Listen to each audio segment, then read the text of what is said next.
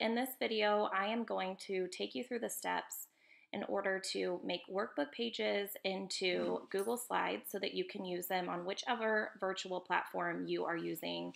We are using Google Classroom, so it's going to translate perfectly from Google Slides. So the first thing that you need to do is pull up whichever workbook pages you are going to focus on. For this, I'm going to do our Math and Focus workbook pages. I've already done chapter 1, so I'm going to go ahead to chapter 2. So I logged into my Math and Focus, and I went to our student workbook, and I'm going to go ahead and click on chapter 2. This takes me to the PDF of our workbook pages. I've actually already downloaded it, but you can download up here by hitting this down arrow, and then you can save it as whatever you want to name it. I named mine Math Chapter 2. Okay. So the next thing you're going to need to do is go to Google Slides. If you're unsure how to get to Google Slides, you can create a new tab. You go to the waffle in the top right corner. It drops down, and then you'll find Slides right here. Once you click on Slides, it'll pop up any slides that you had previously, or you can create a blank slide. So you will need to create a blank slide, okay? I've already done that, and I have my Math Chapter 2 right here. So I'm gonna go back to my Google slide that I already had. Notice that my slide is in portrait mode. So my screen is not going long ways, it is tall. So in order to get there, you're gonna need to click File up in the top left corner. You'll scroll down to Page Setup. Okay, you'll have a drop down right here. Mine is already on custom. Yours is probably on widescreen 16:9.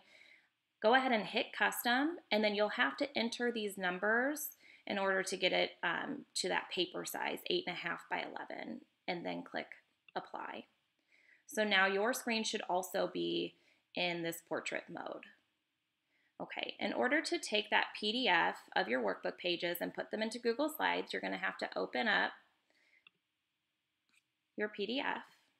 Mine's right here, Math Chapter 2. You're going to drop down Edit at the top, scroll down to where it says Take a Snapshot. Go ahead and click on it. You'll notice that your mouse turns into this like 4-point little cross.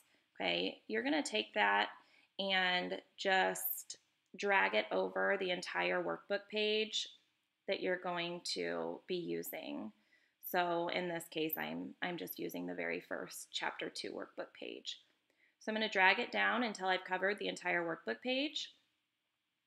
And then I just took my hand off of the keypad, and it has now taken a screenshot, and I can just press OK here. I'll go back to my Google Slides, and then I can drop down and click paste. That's going to paste my workbook page into the Google slide. So with it like this, you're not done. They can't do anything with this. And also, if you assign this to your students, they could move it around, and we don't want them to do that. We want it to just stay right in the center. So what you're going to do is go to File, Download, and you're going to have to download this as an image. I use PNG, and it's going to download this current slide as an image. Okay, and you see it's dropped down right here. So I am going to actually use this same slide. I'm going to click on the image that I already have inserted and delete it because I don't need it anymore. I want to change the background. So we have our background right here. Choose image, and then I'm going to upload from my computer because that's where my image just downloaded from. Let's see, in my documents. So now I just have to find where I put it.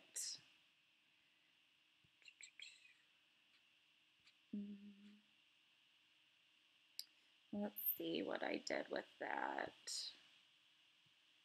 Probably in my downloads.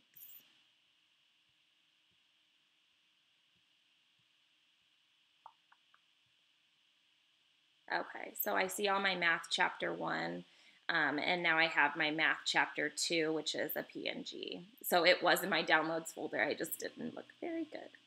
Okay, so I'll go ahead and upload that and then hit done.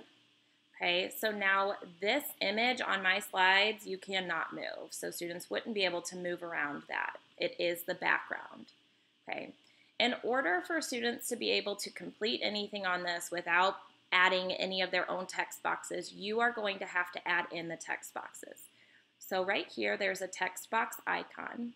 I can click on that, and then I can make a text box in any place that I want one. In this case, I'm going to put one on every line where they need to answer a question so that they are able to type in the answer. So I would rather my text box have a color around it so that they know that's where they need to put an answer. So I'm going to go ahead and just make it a color that they could see. So I just did a bright pink, and I can also change the weight of that just so that that line's a little thicker, okay? And to do this for each of those lines, the easiest way is going to be just to copy and paste that text box and then drag it and drop it. So I'm just pasting that same text box over and over again, and I'm dragging and dropping on the line that I want it to be on. So that's pretty simple. Now, if I'm doing all of chapter 2, what I'm going to do is take snapshots of my PDFs all at one time, make a bunch of slides, and then I'm going to go back through and download them as PNGs, and then I'm going to change all the backgrounds all at one time. And then I'm going to come in and do these text boxes for their answers all at one time. It's a lot easier. But for the sake of keeping this video short, I just did one page for you. So we downloaded it as a PDF. We took a screenshot of our PDF. Then we added it here. We downloaded that as a PNG, so it's an image. We saved it as the image. We went up to background, changed the background, and put that image in there, so now they cannot move this. And then we went ahead and added our text boxes. So when they see this assignment, they're going to know exactly where they need to answer.